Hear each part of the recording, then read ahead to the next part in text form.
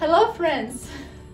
In today's video we're gonna sew this beautiful, straight, relaxed fit shirt. It is a totally my thing and it gives me a kind of romantic, Victorian style vibes. It has a lot of interesting details such as puffed sleeves, gathers, loop buttonholes and decorative pleats that go till one sleeve's end through the whole garment and till the other sleeve's end, both on the back and on the front. It is a VikiSews Liza pattern, by the way. I will leave the link in the description. I can't wait, guys, for you to sew this with me, so yeah, let's get started.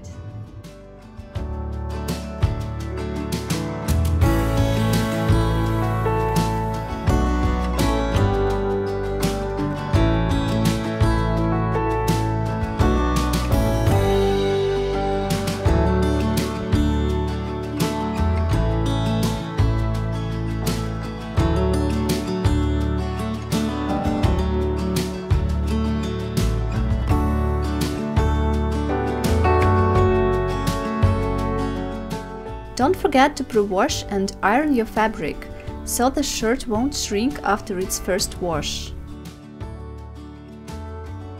And then cut all the pattern pieces out. I've listed all of them out loud in my previous videos, but now I don't think it was so necessary to do so, as they are all listed in the pattern description. What do you guys think? Some pieces should be lined with a fusible interfacing, but I'll do it gradually as I go through the sewing process.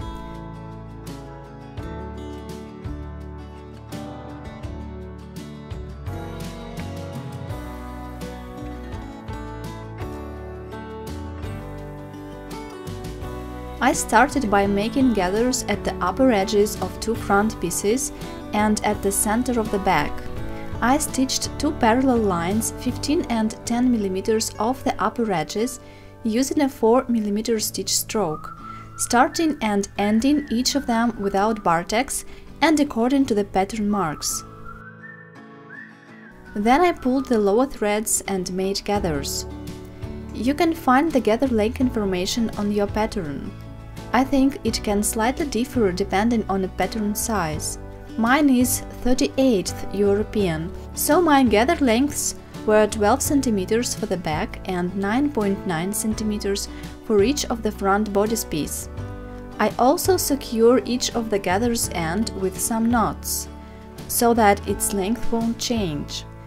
When I'm happy with the lengths, I distribute the fabric evenly with fingers and press each gather very carefully, so it is nice and flat.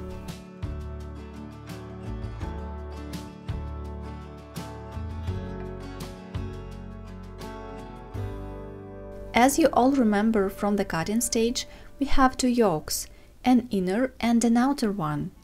I place the outer one's lower edge on the upper edge of the back piece, right sides inside, and secure them together with some pins.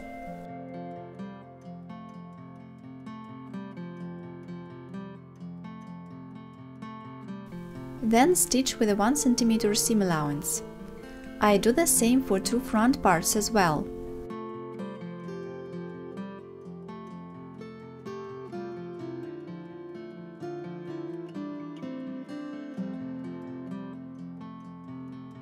Then I make a temporary line of stitches 2 cm off the upper edge, using a 4 mm stitch stroke without bartex.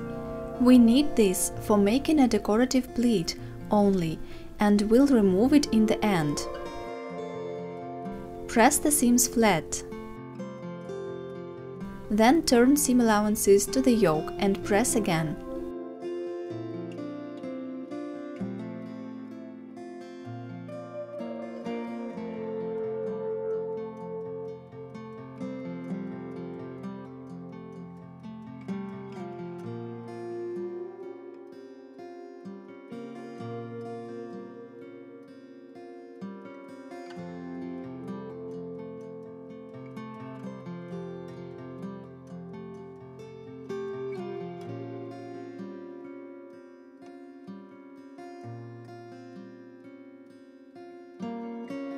Then I placed an inner yoke's lower edge on the outer ones as it is shown in the video. Secured them together with pins and stitched with a 1 cm seam allowance.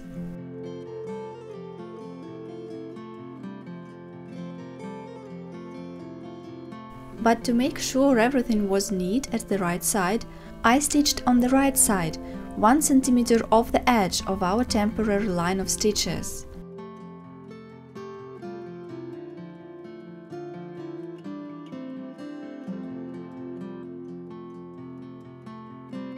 Press the seams flat and then turn the inner yoke up to meet the outer one.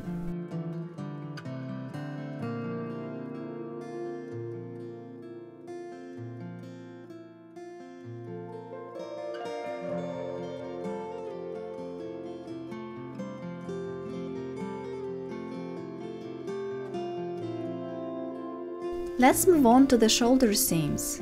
Secure the upper edges of the front and back outer yokes together with pins right sides inside.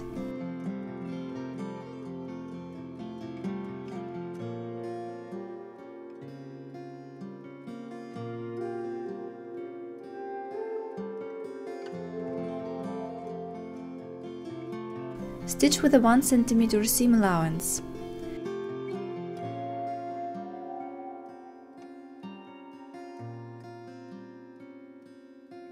Press the seam flat, then press it open.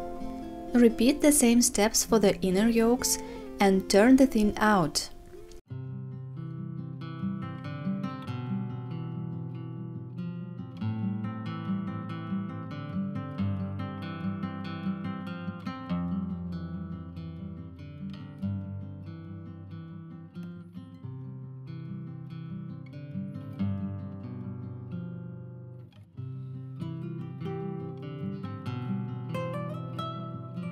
Pin the front parts with the back one together, right sides inside, at their side seams.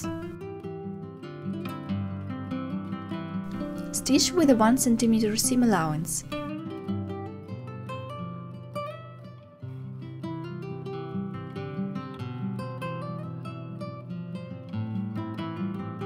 Hem the edges with an overlock.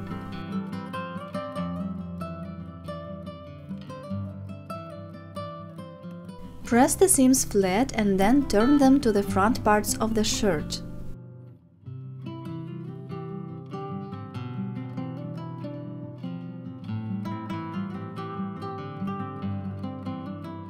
To make the shirt's bottom edge neat, I drew a line with an erasable marker, 2 cm off the edge, on the wrong side. Then I cut off the seam allowance at the side seams to this line, as shown in the video. This will help to avoid extra bulk.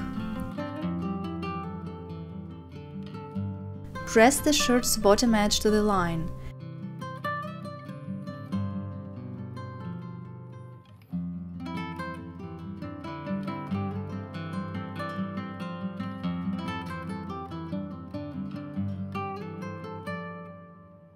Bend it one more time and press again.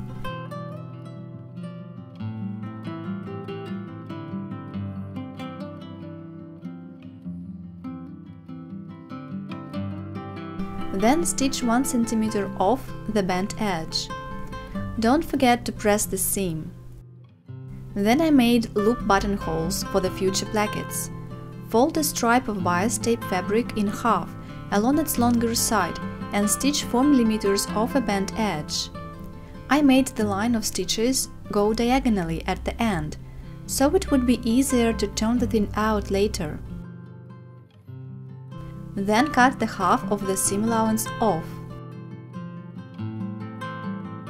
Then I turned the thin out using a thick needle with a thread. Brace yourself, this could take some time.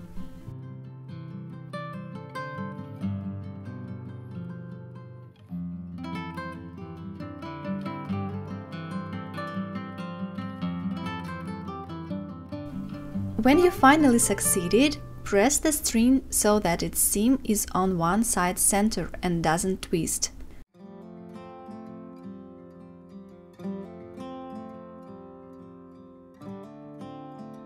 cut to 18 5 cm length pieces. These are our future loop buttonholes.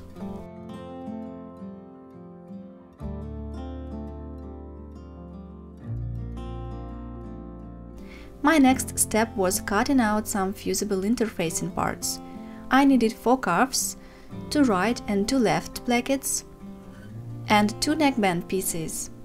The interfacing shouldn't be too light or too heavyweight. As these pieces should be interfaced entirely, they could shrink during the process. To avoid this, we are going to use a so-called rough cutting. This means that we fuse the interfacing on a larger piece of fabric first, and only then cut the needed piece out using our pattern.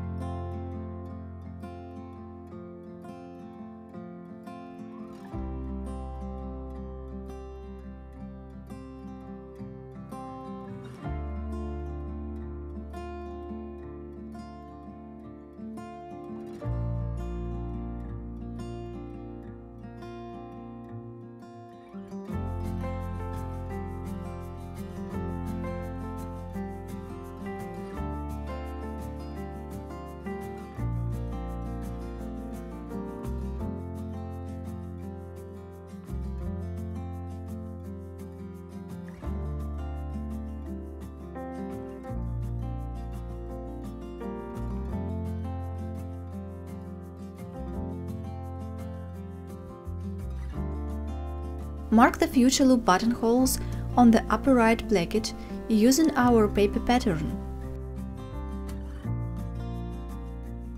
Bend a loop and place its right side, the one without a seam on it, on the placket's right side, using the just made markings.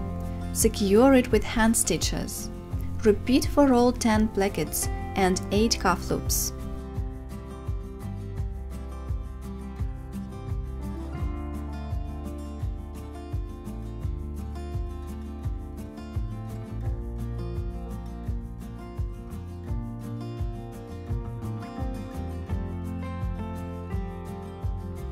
It is also necessary to hand stitch the outer and lower yokes together at the neck hole.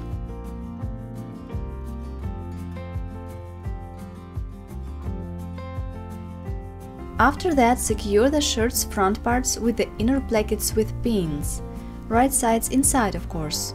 Mind that the plackets are 1 cm longer at the bottom. This is exactly how it was intended to be.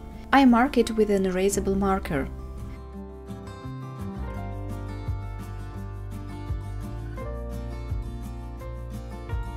Stitch with a 1 cm seam allowance.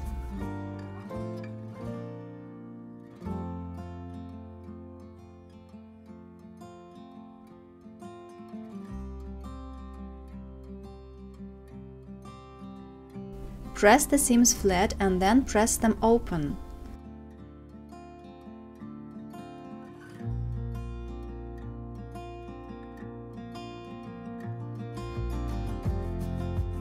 After that, turn the seam allowance to the placket and press once again.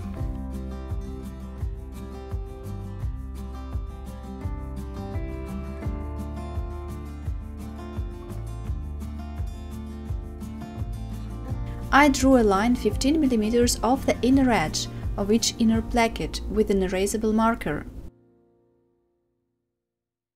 And then press this edge to the line.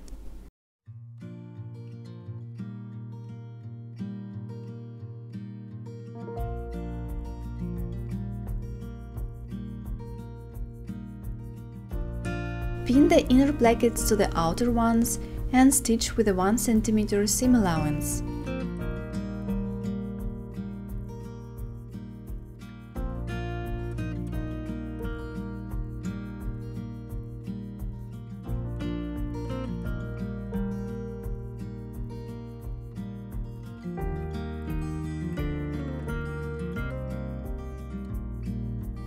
Press the seams flat, press them open.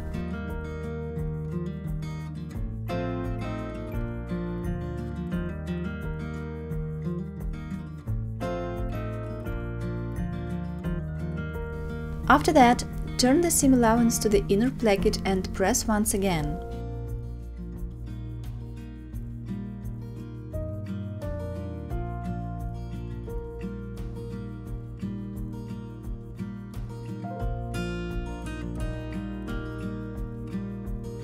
Stitch 1 cm off the just-made seam on the inner placket's side, thus securing the seam allowance to it.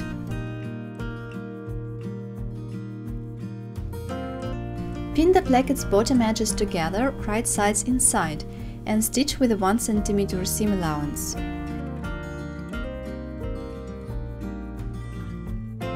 Do the same with the placket's upper edges, but stop stitching at the mark.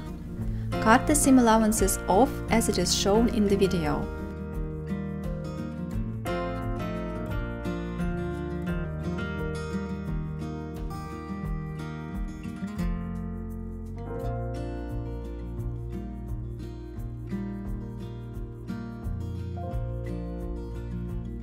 Turn the placket's corners out, making them neat with a bodkin.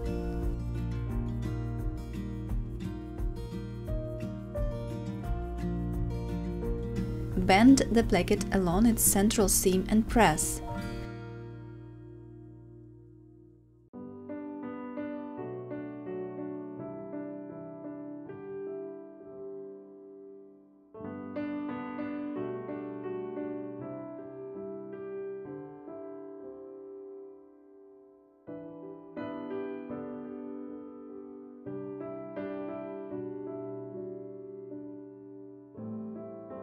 Stitch in the ditch to secure the inner placket to our shirt.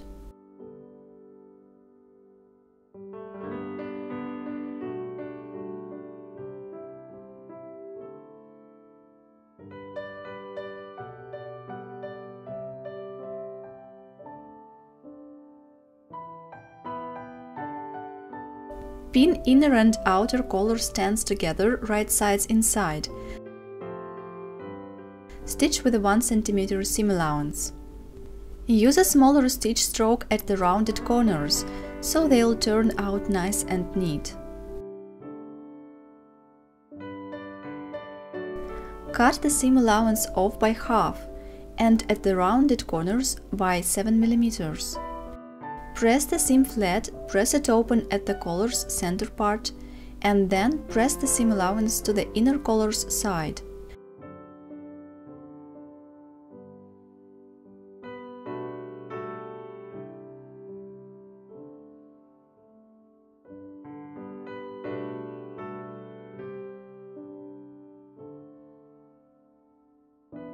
Stitch 1 mm off the just-made seam on the inner collar stand's side, thus securing the seam allowance to it. Start and end the seam at equal distance from the corners and make bar tacks.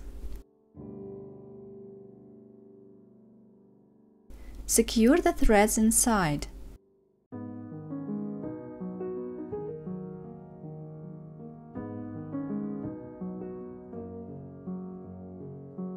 Turn the collar out, making its corners neat.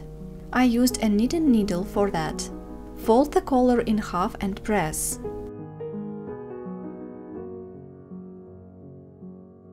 Pin the outer collar to the neck hole and stitch with a 1 cm seam allowance.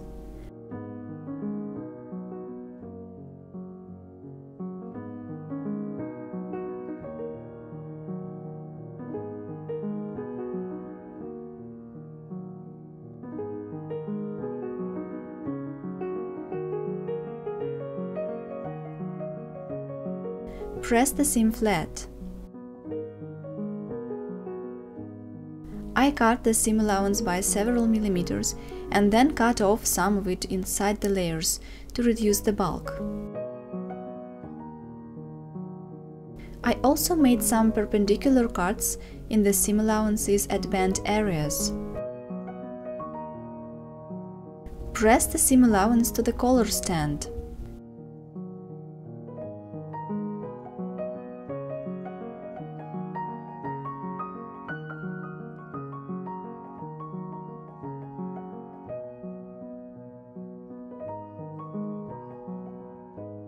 Earlier I made a line of stitches 8 mm off the inner collar's free edge, and now I'm bending it under using this line.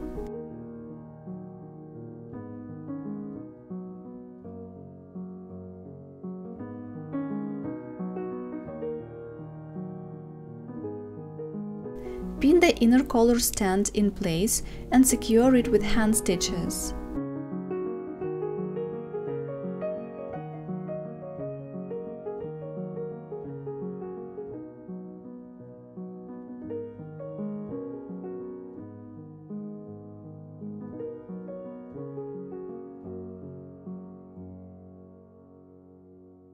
Stitch in the ditch.